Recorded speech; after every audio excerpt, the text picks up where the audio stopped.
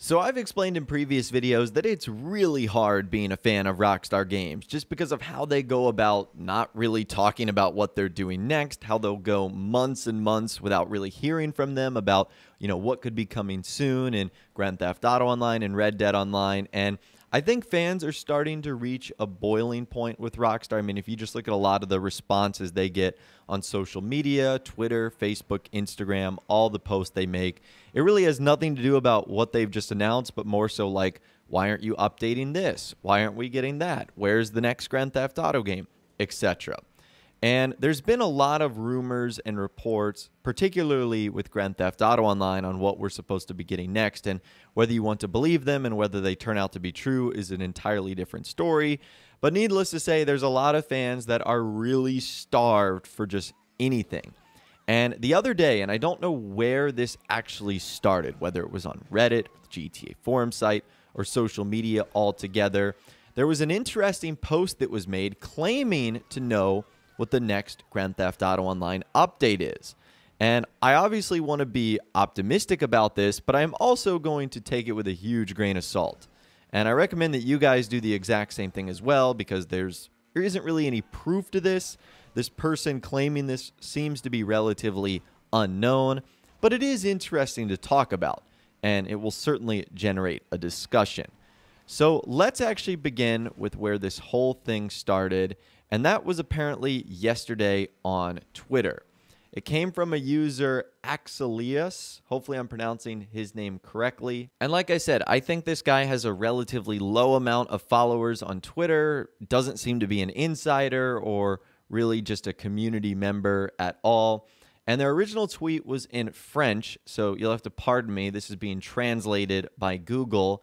If any of you guys do speak French and can maybe translate this a little bit better, you guys can let me know in the comments down below. But it says the next GTA Online DLC will be based on sport. You will help Brucie in the construction of a sports complex, hiring private coaches for the wealthiest clients, and improving reputation will be essential to making a profit. Okay, so again, if this is true, this actually sounds kind of interesting because I've been wanting Rockstar to introduce sports into the game for a long time, but I also don't want it to turn into like NBA 2K or Madden, where you're just going out there playing various sports mini games. I don't necessarily think that would be all that exciting, and I also don't think it would work all that well with what our Grand Theft Auto Online characters are, which at the end of the day, they're petty criminals. So you wouldn't want them to just suddenly be sports stars like Lionel Messi or LeBron James. You'd want there to be some money-making aspect to it. And so I think this is how it would actually work. You would be involved in the idea of sports, but you'd be building this like multi-million-dollar construction complex, and you would essentially be, I guess, managers or agents in a way for some of the wealthiest sports clients in the city. And as you kept improving your reputation, you would continue to make more and more of a profit. It kind of sounds like this would be more of like a passive income sort of thing, very similar to the way the nightclubs work. Now, I know the nightclubs eventually allow you to sell stock, but the nightclubs are operating as long as your other businesses are still producing goods. So in a way, it's like passive but not passive income. There are other elements to it as well, like the residential side of the nightclub. I think it would be very, very similar to that. Now, I want to give this theory the opportunity to be real, so let's talk about why this could be a real thing. Number one, we haven't seen an update based around the idea of sports.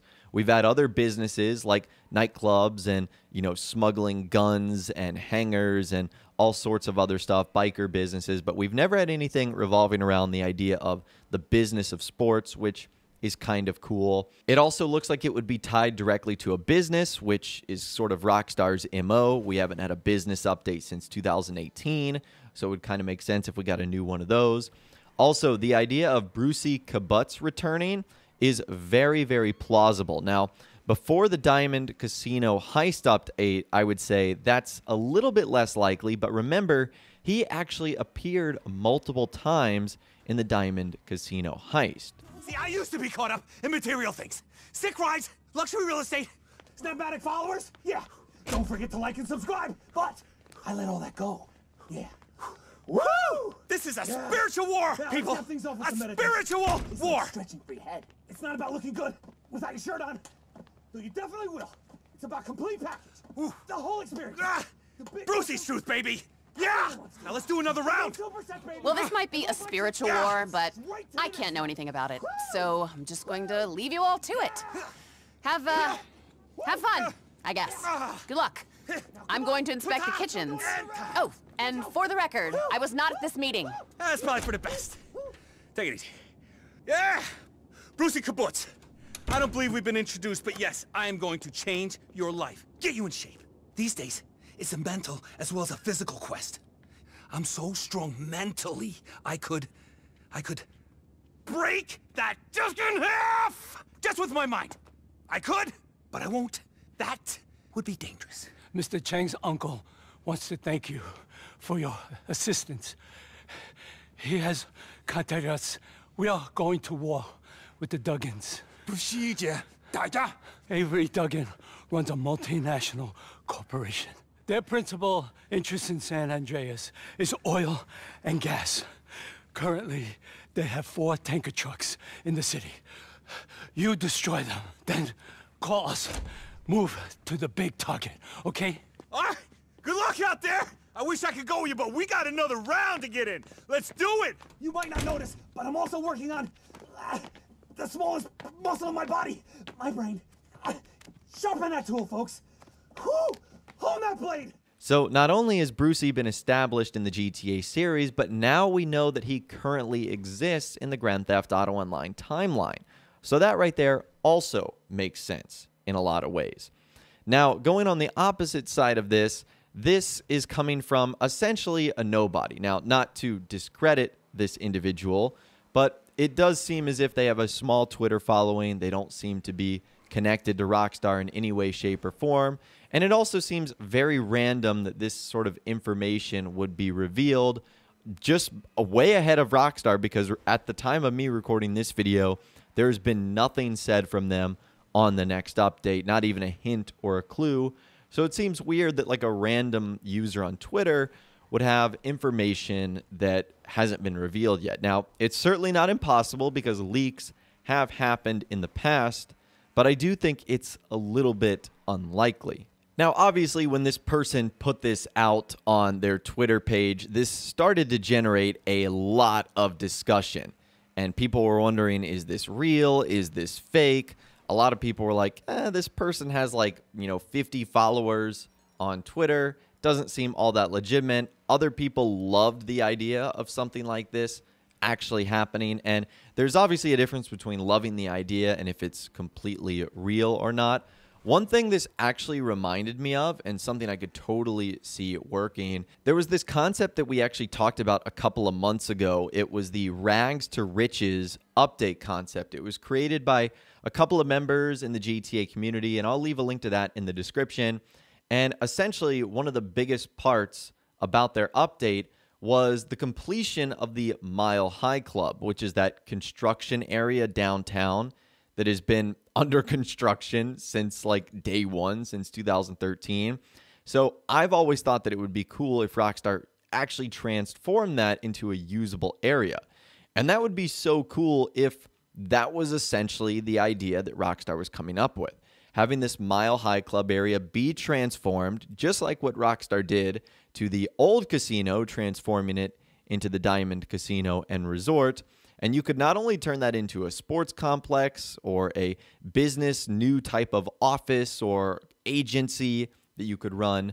That would be super cool. And there's also a lot of other things that you could introduce in this area as well to make it more of a rounded update that might appeal to a wider audience. There could be other things in the Mile High Club other than just the sports agency part of it. Just like how there was other parts of the nightclub update that wasn't necessarily all tied about the business, that made it more exciting and fun for a larger group of people.